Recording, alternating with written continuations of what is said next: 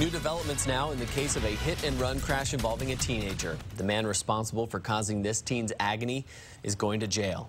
This video is from May. You can see 17-year-old Conrad Williams shaking from the pain. Even though he's out of the hospital, Williams will never forget what happened last month. Still have nightmares from it occasionally.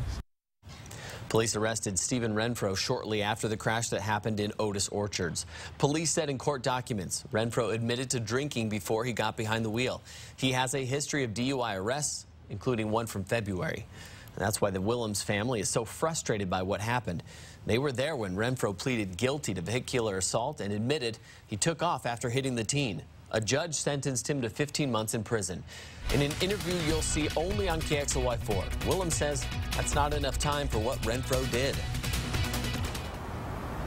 Yeah, exactly. It could be months and months before he's walking again. He's actually worried that if Renfro doesn't learn his lesson this time, he could do this again to someone else.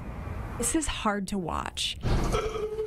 But Conrad Williams wants you to see the pain caused by drinking and driving. Think about it pretty much every day. The 17-year-old was riding his bike near Wellesley and Harvard in Otis Orchards back in May. A truck came crashing into him. Authorities say Stephen Renfro was behind the wheel. He never stopped after the crash, driving off and leaving Williams alone and bleeding in the road.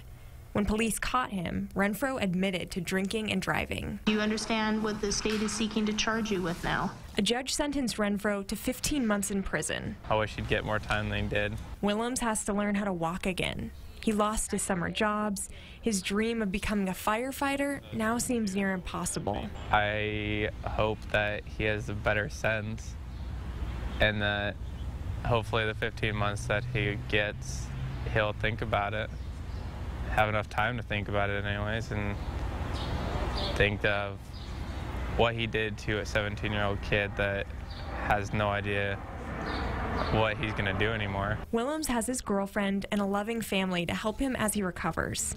While some pain remains from the past, this young man is focused on his future. I mean, if a truck doesn't kill you, then why be scared to go back and do what you were doing before? I got a second chance, so I'm not going to waste it. Definitely a great attitude there. As for Renfro, he does get credit for time served towards that 15-month sentence. Reporting live outside the Spokane County Courthouse, I'm Ariana Lake, KXLY4 News.